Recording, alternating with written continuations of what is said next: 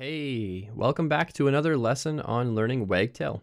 We're sort of in a sub-series right now where we're talking about Wagtail's Headless API, where we can basically JSONify everything inside of Wagtail so that a front-end framework like React or Vue or Angular can consume it.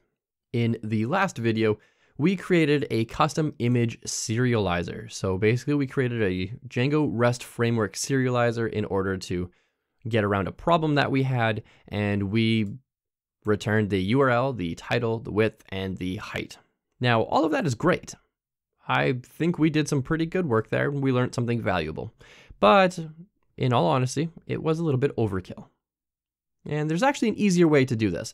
And the easier way to do this actually comes with custom height and width. And you can use Wagtail's images in order to do this. Now, what I'm talking about is the ImageRenditionField.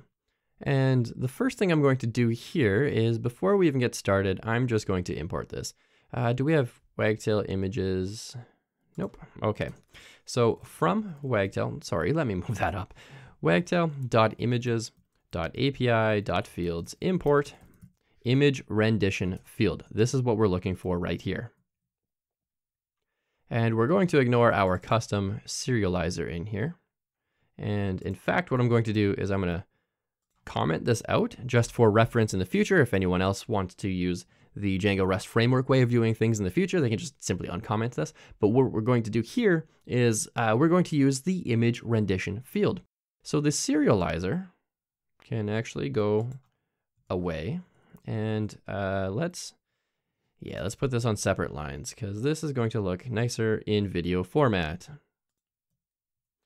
So our serializer here is going to be the ImageRenditionField, and we are going to fill this just like we would with a regular Wagtail image in a template. So let's say we wanted to create an image rendition that would fill a space of 200 by 250. I just threw in random parameters in there. And the source is going to be author image. So let me explain this very briefly. And let me again throw this on different lines. So we have an API field called author image. Now, I believe off the top of my head, if the author image and the source is the same name, it's actually going to throw a redundancy error. It's going to say that it's redundant to have that. So let's change this to anything else. Let's just call this image. And I'll show you where this comes into play in just a moment. We gave it a custom serializer, a Wagtail one, called ImageRenditionField. And we said, take that image, give us a new rendition, but fill it with 200 by 250, just like we would in a template. And that source is our author image. Now, if you're just coming into this video, this author image is actually on an orderable. And this orderable only technically has two fields. It has page, which is a parental key, which will actually connect it to the blog detail page using a related name called blog authors, unimportant in this video. And we have a second field called author, and that is a foreign key to blog.blogauthor, where if I scroll down, we've got blog.blogauthor right here, and has access to name, website, and image.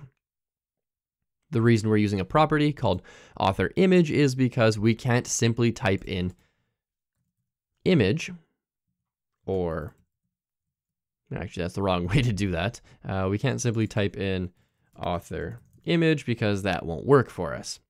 So what we did was we said, oh, okay, well, we're going to create a new property, new Django property, and all it's going to do is return self.author.image. And now we have access to it in this particular class, and we can expose it, which is what we did in the last video. And that source is exactly where this is coming from. Now, if you're on a model that already has an image field, so let's see if I can find one. Wagtail images, not blog author, that's a bad example. Banner image, and this is on the blog detail page. So if you had an API field in here, you would not need to reference it using a property because this property already exists. You would simply call it banner image.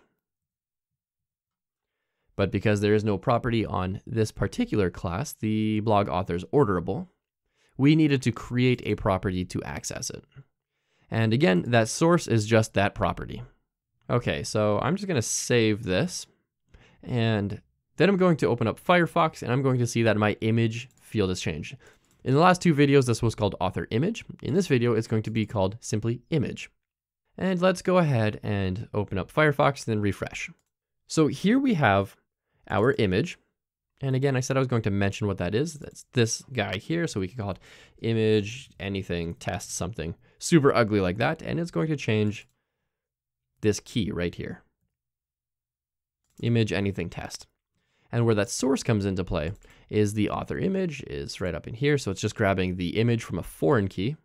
And it's saying, create a new Wagtail image rendition, fill it with 200 by 250. And we can see here that there's a new image rendition. We can see that it says fill -200 x 250, and the width and the height are available to us. So that's actually a shorter method of solving last video's problem where we weren't able to serialize or turn into JSON an image field. Now there are pros and cons to each. In the first video, the prior video actually, I created an image serialized field. And all I did was give it the file URL. I didn't create a custom image rendition. I didn't give it a certain size or anything like that. All I said was give us the original image. So there's a con there. We can perform some additional logic in here and get an image rendition, and that would be totally fine. But that means we have to write a little extra code to get that. So that's sort of a con. The pro to it is that we can add anything that we want to our image serialized field. Within Wagtail, without Wagtail, it doesn't matter, we can add anything we like. So totally customizable. The pro to using an image rendition field though, is you simply give it a parameter of whatever you want to fill it with. Wagtail will parse this string and say, yep, okay, I know that you want to fill it with 200 by 250. I'm going to do that for you. And I know that your source is some custom source. It may not actually be this field here, like what we see here. This one was our source, and we actually said we wanted to change that. So there's a little customizability, a little flexibility in both options. The major benefit though is image rendition field actually allows us to create a custom rendition with, I mean, technically I could sum this up in one line of code, but I have it in 4 lines of code for clarity and to make it nicer to watch in a video. So yeah, there are pros and cons to using either method. There's not really any right or wrong way or a time to use one or the other. That's totally up to you. Generally, my rule of thumb is to stick with the least amount of code that is maintainable and readable. So don't be overly clever, but also don't write too much code. It makes maintaining your code a little bit harder. So I think for a simple image field, the image rendition field is generally best, unless you need something a lot more custom, a lot more data. If you maybe need to perform some additional logic, then yeah, use a custom serializer like what we have here, the image serialized field. Now again, that's just 2 ways to handle this situation.